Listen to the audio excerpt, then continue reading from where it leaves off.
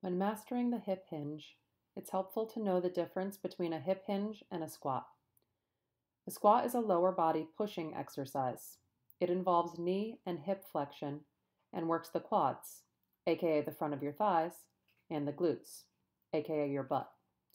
A hip hinge is a lower body pulling exercise. It primarily involves hip flexion, allowing for some knee flexion, and works the glutes and the hamstrings, aka the back of your thighs. Simply put, the squat is a front of body exercise, and the hip hinge is a back of body exercise.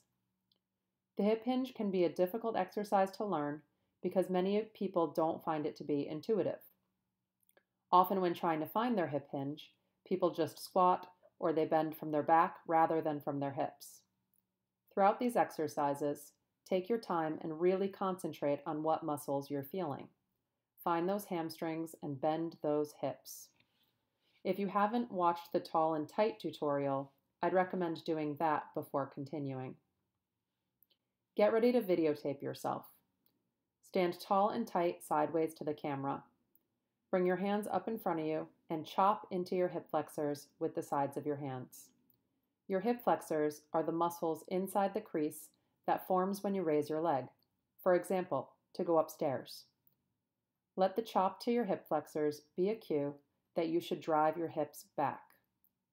At the bottom of the position, your hips should be slightly lower than your shoulders, and you should feel tension in your hamstrings. Your spine should still be in its tall and tight position, even when you're bent over. Drive back up to your standing position by sending your hips forward and squeezing your glutes rather than by snaking up from the spine. When you watch my video, notice that in the bottom of the position, my knees aren't straight. You want your knees to be soft. This will allow you to get your hips further back. You don't, however, want your knees to come forward into an active bend. This will transfer the tension from your hamstrings into your quads, and your movement will end up like a squat. Remember, the hip hinge is a back of body exercise. That's where you want to feel every part of this movement. Make sure that throughout the movement, you keep your back neutral. Check your video. Your back should look the same at the bottom of the hip hinge as it does at the top. The most dangerous way to mislearn the hip hinge is to allow your low back to round on your way down or up. This can lead to disc issues like herniation. This is what people mean when they say that the deadlift, a popular hip hinge, is bad for your back. If you bend your lower back when you hip hinge, you will eventually get hurt. It might take 10,000 reps, but one day you'll reach down to pet your cat and you won't be able to stand back up. I cannot stress this enough. It's better to have a slight arch in your low back than it is for your pelvis to be tucked under. Check your video. Make sure you make a V shape with your body and not an L shape. If you're having trouble moving your hips without bending your spine, find an unweighted stick, like a dowel or a broom handle. Hold the stick along your spine so that there are 3 points of contact, one at your skull, one between your shoulder blades, and one at your tailbone. Hold the stick in the space behind your neck and the space at the arch of your low back. Stand tall and tight. Send your hips back, keeping those 3 points of contact. If you're bending your back rather than your hips, you'll lose the point of contact along your tailbone, or you'll feel your low back flattening into your lower hand.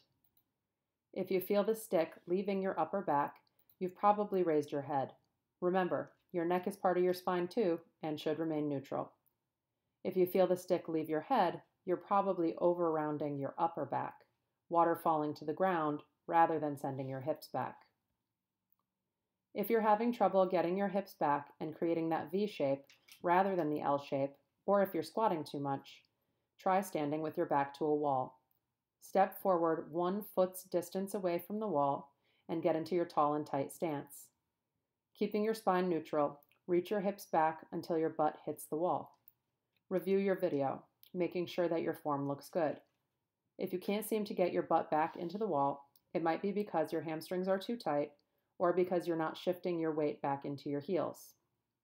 Don't worry too much about actually touching the wall. Just make that your aim and see if you can get closer and closer without losing your form. You can add a stick to this version of the exercise if you're having trouble keeping your spine neutral. Just make sure the stick is high enough up your back while still touching your tailbone so that it doesn't hit the wall. Another way to learn to get your hips back is to try a handcuff hip hinge. Hold a weight behind your back. I like to use a kettlebell, but any weight that you can grab with two hands will do. Stand tall and tight and use your hips to push the weight back behind you. This is an especially good variation if you tend to round your upper back because the hands behind your back help you to keep your chest pushed out. Finally, if you're too squatty, meaning you bend your knees too much, or if you only feel your quads, you might want to try the handcuff hip hinge on your knees. Get into a tall and tight kneeling position and reach your hips back into the weight, allowing your chest to come forward toward the floor.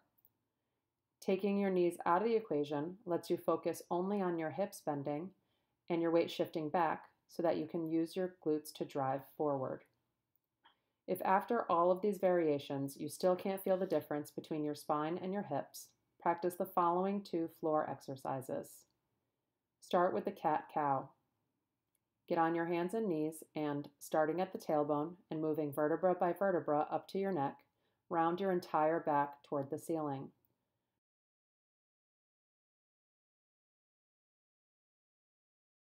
Then, starting again at the tailbone and moving up one vertebra at a time, curve your entire back toward the floor. Do a few reps, really concentrating on what it feels like to move your spine. Now, try a glute bridge. Lie down on your back with your knees bent and your feet flat on the floor. Make sure that there's a little bit of space between your low back and the ground, enough space to squeeze your hand in, but not more. Keeping your spine in that position, use your glutes to drive your hips straight off the floor. Hold for a second at the top, then bring your hips back down to the floor in that neutral spine position. Do a few reps here, really concentrating on what it feels like to move from your hips. See if you can translate this feeling directly into a standing or kneeling hip hinge. There are a lot of ways in exercise to use a hip hinge, from the glute bridge to a barbell deadlift, and it will be featured in some way in all of your workouts. If you've tried all of these modifications and you still only feel your back and not your butt, stop and contact me for more coaching.